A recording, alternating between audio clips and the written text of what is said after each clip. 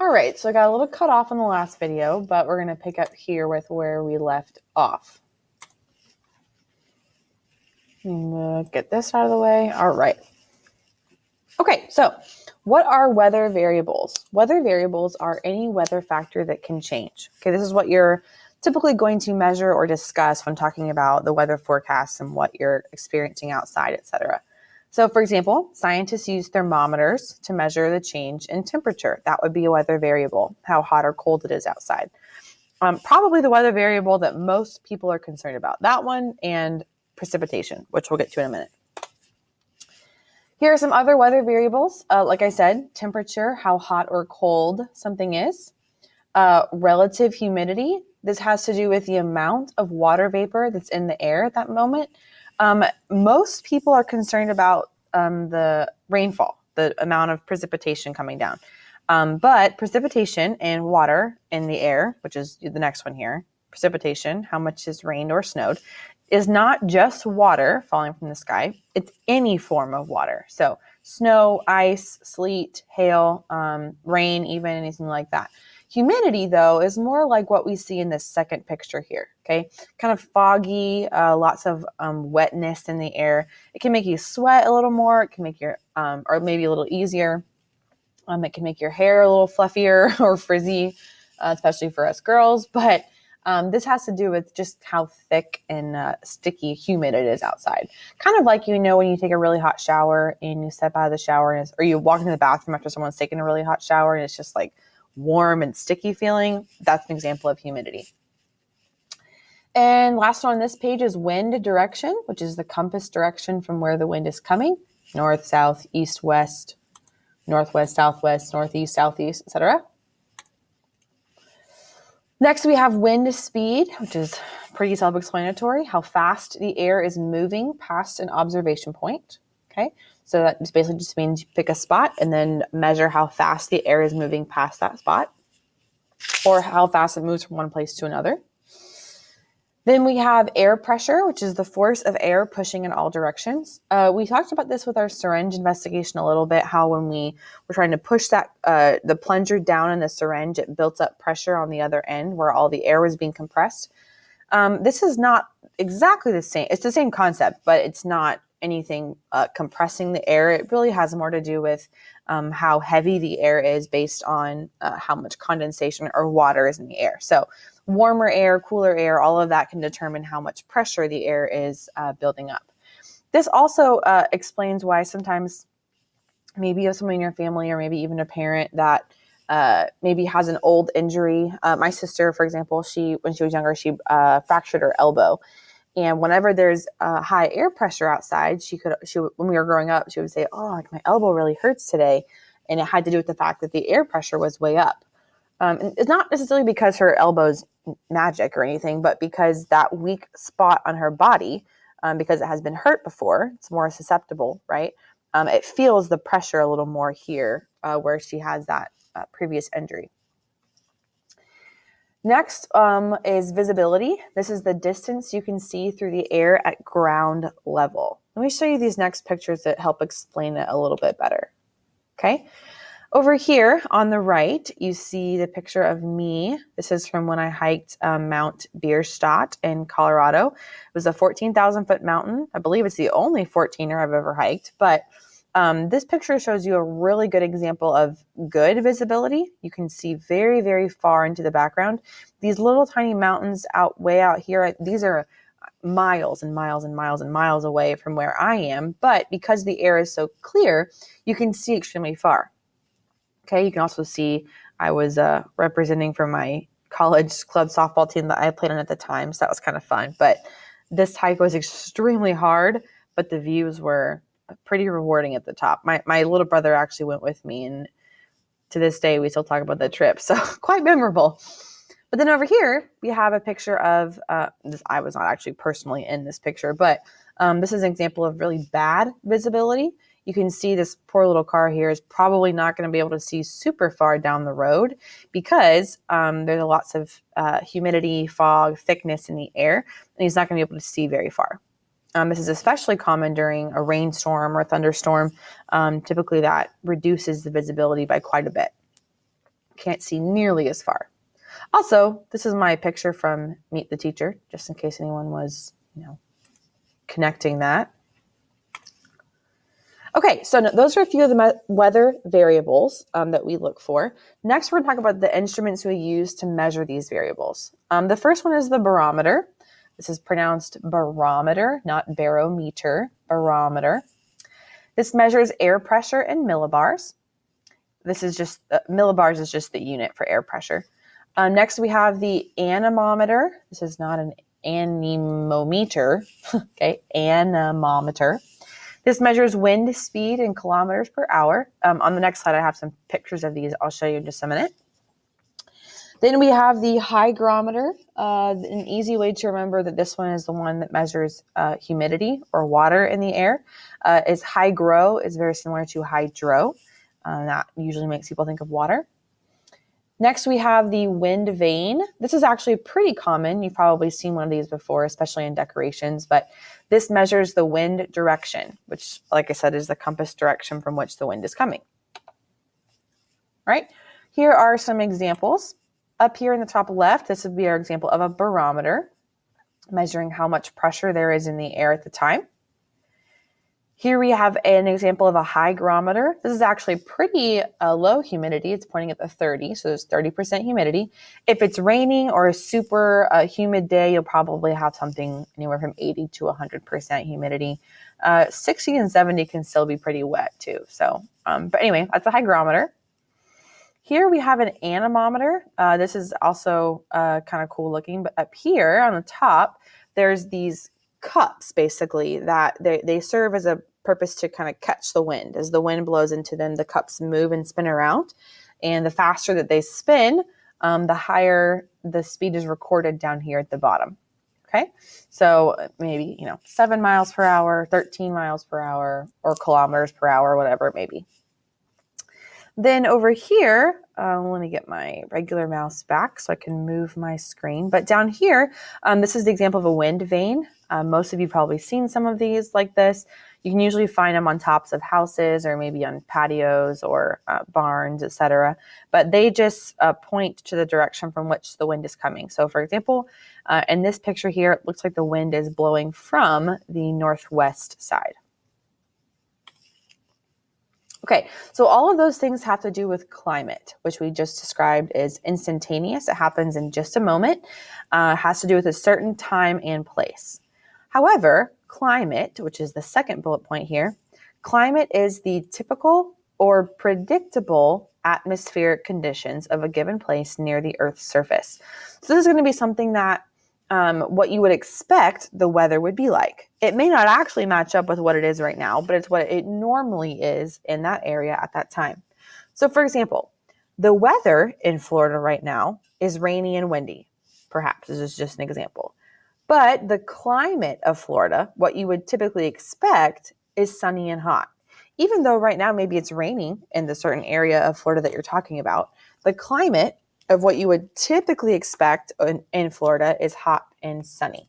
Okay, so those are the two different kinds, or the two differences between climate and weather. So climate describes the expected conditions of weather. Okay, if you're going to travel, if I told you we were going to go on a trip to a new place, I can't even think of a clever location name right now, but if I told you we were going to take a class trip to somewhere you've never been before, but the climate of that area is snowy, about 22 degrees Fahrenheit, and very, very windy, right? That's what we'd expect the weather to be like. So you're going to then pack, jackets and boots and gloves and scarves and hats and things like that to help keep you warm in that kind of climate. This is what we would expect of that area. Now, how do we figure out what an area's climate would be? Climate is based on weather data for at least the last 30 years. So climatologists, which are scientists that study climate, they keep track of the weather data for 30 years, and then they kind of pile all that together to determine what the climate of that area would be like. So here we have a climate guide for Key West, which is an island down south of Florida. You can see very warm temperatures, especially in June, July, and August right here. You can see lots of rainfall in the summer. and then pretty much consistently lots and lots of hours of sunshine. Okay, that's what you could typically expect in Key West. Now, it may be that there's a cold front coming through and it gets a little bit colder than what's normally expected in Key West, but that would be the weather. Okay, climate is, like I said, what we would normally expect for that area. There are a couple of factors we use to determine climate. These are moisture, rainfall, temperature, and seasonal variations. Typically, we're mostly concerned about how much rainfall is in the area, how wet is the air, is it thick and sticky or is it pretty dry, and then how hot or cold is the area typically. The two weather variables that are the most important for determining which kind of climate zone an area is in are the average temperature and the average amount of moisture per year, which is largely determined by where they are located on the globe. Okay? So there are 5 major climate regions of the world. You can find more specific kinds in other places, but there are typically 5 general ones, the ones that we're going to go over. First, we have a tropical climate area. This is where the average temperature for all the months is greater than 64 degrees Fahrenheit. So it's very warm there pretty much all the time. This is located in the region between the equator and the tropics of Cancer and Capricorn. Okay. For example, this is going to be the Hawaiian Islands. If you've been following along in history, we've talked about the Tropic of Cancer and Capricorn. This is the tropical climate zone is right in that kind of middle section of the globe, and it goes all the way around the circle, right there on the equator where it gets the hottest. Next climate zone is the desert areas. This is where evaporation could exceed precipitation. That means that water evaporates or dries up faster than it falls down, meaning the area is very dry almost all the time. And precipitation or rainfall is less than 25 centimeters or 10 inches per year. Some examples would be West Texas, if you've been out there before, or Arizona, New Mexico. Very dry climate. You can see there's not a whole lot of tall trees, meaning there's not a whole lot of water in that area either. That would be a desert climate. Next, we have temperate areas. This is kind of another way of saying like moderate or mild climate. This is where the coldest month of the year has an average temperature higher than about 0 degrees Fahrenheit, but below about 64 degrees Fahrenheit, okay, which would be -3 degrees Celsius and 18 degrees Celsius for the upper. So typically hangs out somewhere between 0 and 64 degrees. This is going to be most of the United States, okay? Summers can be hot, winters can be cold. They pretty much have all 4 seasons. There's no extreme really on either side. Some examples include areas like Washington, North Carolina, Mississippi, really a good number of the states. But you're going to see a lot of, like in the picture, you see a lot of colors, lots of vegetation, lots of greenery, lots of plants growing. It's just a good climate kind of all around. It's cold in the winter, hot in the summer, kind of get the best of both worlds. Next, we have the subarctic. This is where the coldest months have temperatures below -3 degrees Celsius. These are areas that get extremely, extremely cold, below freezing, below 0 degrees, sometimes even negative. And summers are not as cold, obviously, but they're not super hot either. They're typically pretty mild. These are going to be the northern United States areas, sometimes even into Canada, such as Montana, South Dakota, and Minnesota. And then our last major region is the Arctic or polar region. Sounds just like is just like it sounds. It's very cold, lots of snow, lots of ice. The winters are long and cold. In fact, there's usually some times of the year where there's not a whole lot of sunlight at all. It's very cold, very dark. There is a very short, mild season. We wouldn't necessarily call it summer in these areas, but it's at least not as cold as it normally is. And the temperature gets above freezing only a few months of the year. It is typically just a barren ice land, okay? For example, northern Alaska, Antarctica, North Pole, those kinds of areas. So our last little section here, I know it's getting kind of long, so I'm going to try and move fast. Scientists who study climate are called climatologists. You'll find that most scientists who are experts at something, their type of name ends in ist, like a biologist or an optometrist or a kinesiologist. Okay, lots of different kinds there. But anyway, climatologist is a scientist who studies climate. And what they do, these scientists look at the records of Earth's air and water temperatures throughout history, and they closely monitor any major changes in the last 100 years, such as has the atmospheric gases changed, or is there more carbon dioxide in this area than before? What can we do to help that? What kind of effects will that cause, etc. These are some of the guys who probably closely watch the ozone layer. Okay, and then some impacts of climate change. If an area's climate change is super drastic and happens quite frequently, scientists are concerned that as the temperature of the Earth increases, glaciers and ice caps will begin to melt, which will cause sea levels to rise.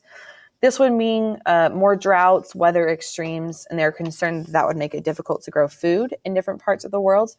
I am one of the scientists that doesn't completely subscribe to this idea, so I don't think it's a huge deal, but there are many scientists that do. They are pretty adamant about protecting global warming and helping prevent that. But I am a fan of this. There are ways that we can help reduce climate change by reducing the amount of carbon dioxide emission into the air and not burning fossil fuels. This is going to be things like gasoline, toxic waste, nuclear waste, lots of just machinery type waste. There are ways that we can get the energy we need by without having to burn as much energy. So we're going to talk in the next couple of weeks about different ways we can conserve energy. And the reason why we're mentioning this in our weather and climate notes is because the goal is that will help control the weather and help us not see some major climate change. So, for example, something like riding bikes instead of driving cars, turning your heater lower and maybe just putting on an extra jacket instead of having to burn more energy in the winter. Things like that just kind of help save energy. Oh, okay, that's it. So, before I say this, let me make sure. I thought I had an assignment today, but it might just be, I do. Okay. So, instead of having you write a summary, I have some questions for you guys to answer based on this lesson and the past lesson. And that will be kind of your lesson closing for today. Otherwise, tomorrow we're going to begin talking about the water cycle and how all of these weather factors like precipitation, wind speed, evaporation, temperature outside, etc., help this flow of water throughout our planet continue, and it never really ends. So answer the questions, and then I'll see you tomorrow.